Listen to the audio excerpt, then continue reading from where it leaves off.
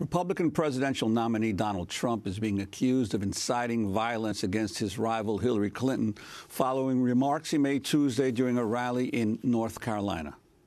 Hillary wants to essentially abolish the Second Amendment. By the way, and if she gets to pick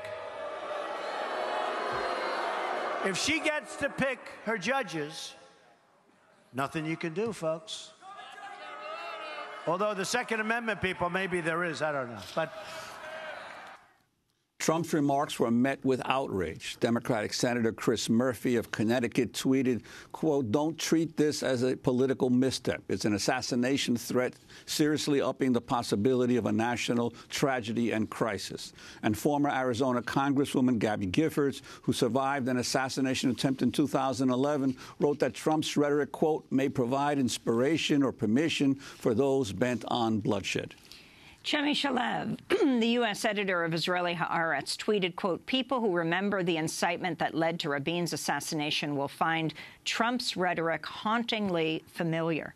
Shalev was referencing the 1995 assassination of the Israeli Prime Minister Yitzhak Rabin by a right-wing Jewish extremist.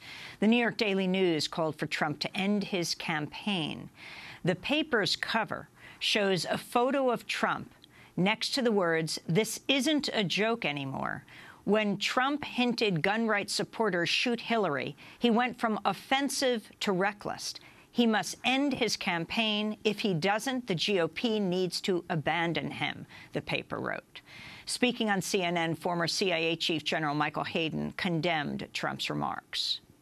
Well, let me say, if someone else had said that outside the hall, he'd be in the back of a police wagon now, with the Secret Service questioning him.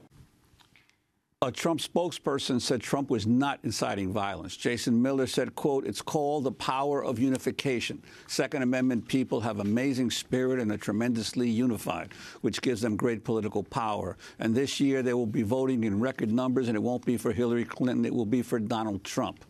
Trump's remarks come 1 month after one of his advisors, a New Hampshire State Representative Al Baldessaro, called for Hillary Clinton to be executed. Baldessaro made the comments during a radio interview in July. This whole thing disgusts me. Hillary Clinton should be put in the firing line and shot for treason.